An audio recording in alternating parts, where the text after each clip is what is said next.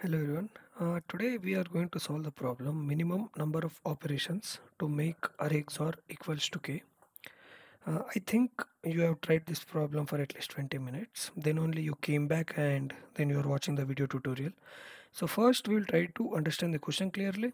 Then we will try to understand the logic behind it. Then the coding part you should try. You should try the coding part at least. Now let's start. Let's start understanding the question. Here you are given a zero indexed integer array numbers and a positive integer k. Okay. Now numbers and a positive integer k. You can apply the following operations on the array any number of times. Choose an element of the array and flip a bit in the binary representation. It is saying that suppose I have 2. It is 1 0. So I can take any of the bit. 2 in binary representation is 1 0. I can take any of the bit and I can flip it. Now if I take this bit, I can flip so that it will become 0 0. Flipping a bit means changing a 0 to 1 or vice versa.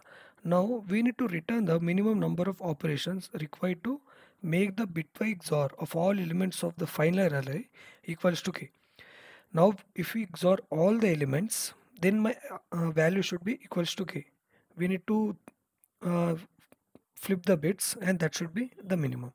Note that you can flip leading 0 bits in the binary representation. He's saying that suppose this is 5. Suppose we have 5 and in 5 my 0th bit, first bit, second bit, third bit is 0, which is a leading zeros. Third bit, fourth bit, fifth bit, everything is 0. But it's saying you can flip the leading bit as well. That means you can flip this. Any bit you can flip. I think you have got it. Try to. I think you have got the question. Let's see. Let's first is saying bitwise XOR. So first we can understand the XOR property. XOR property says that if my both elements are equal, 0 XOR 0, which will be my 0. Anything 0 XOR 0 or 5 XOR 5 or 6 XOR 6, anything. If my elements are equal, then it will be 0. And if 1 is existing, 1 XOR 0, that is 1. 1 XOR 0, if the both elements are same, that is 0. 0 XOR 1, that is 1. This is the XOR property. This is the basic thing you need to know before solving this problem. Now you can try for some time. And I think you have tried it. Now let's see. Now we have numbers. Here the numbers are represented. These are all the binary representation of the numbers. These are all the binary representation of the numbers. He's saying that 2 is represented 1 3 4, k is my 0 0 1. Now if you observe carefully, we can go from bit to bit. So I will try to take every bit and I will modify that bit such a way that it should be equals to k, kth bit. Sorry. Now first let's consider from the 0th bit. If you consider from the 0th bit, now we will XOR all the 0 bits values. 0 XOR 1 XOR 1 XOR 0. That means it will be my 0, right? It will be 0. 1 XOR 1, which is 0, and all others are 0, so it will be my 0. And my in the kth bit it should be 1. It should be 1. So now it should be 1, so it should flip it. So my answer will be increased by 1 if we are flipping it. Now if you see here, 1 XOR 1, which is 0, and 0 XOR 0 XOR 0, which is 0. 0 is equals to 0, not required. We will not flip. Now we have this 0 0 0 1. Now if you see, he's saying 0. Yeah, he's saying 0, but my XOR is 1. My XOR is 1.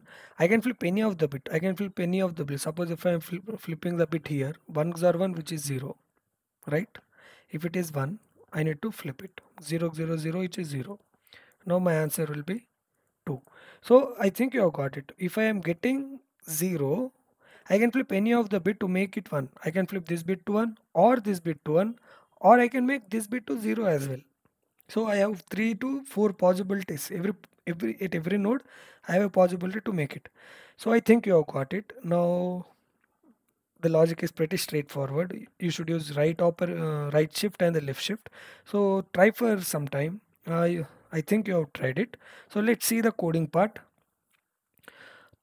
Please guys, try this, because don't see the coding part.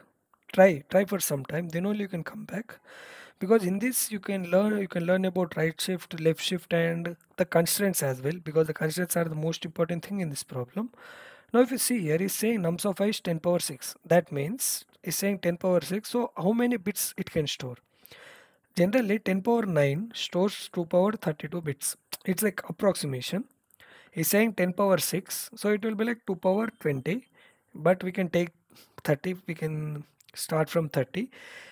We are iterating every bit, and now we are iterating every integer in the vector. In the vector, we are iterating in the every integer, and here this is a right shift operator. That means suppose we have 1, 0, 1, and if I want to right shift it by 1, if I want to right shift it by 1, it will right shift and it will become 1, 0, 0. Sorry, it will be 0, 1, 0, 0, 1, 0, and my 0 has moved to this position, and we are doing and 1 and 1. That means if and 1, it will be like 0, 1, 0, 0, 0, 1. It will check, if it is 1, if it is equals to 1, we are b is equals to b XOR 1, because we are checking for everything b XOR 1. And if it is 0, we don't care, because if it is 0, my answer will remain same, because 1 XOR 0 is 1, 0 XOR 0 is 0. My answer is not changing, so I'm not doing any bit XOR here. Now, and at the end, k should also move to I indexes should be right shifted. So in this way, k is equals to k right shift of I. That means same thing. Suppose we have 1, 0, 0, 0 right shift of 4 times. That means this 1 will come to this position. It will be like 0, 1, 1. That's it. So this, then if it is not equal, we are incrementing the answer, and finally we are returning it. So here my time complexity will be order of 30 into n. That means it's like order of n, and we are not using any extra space.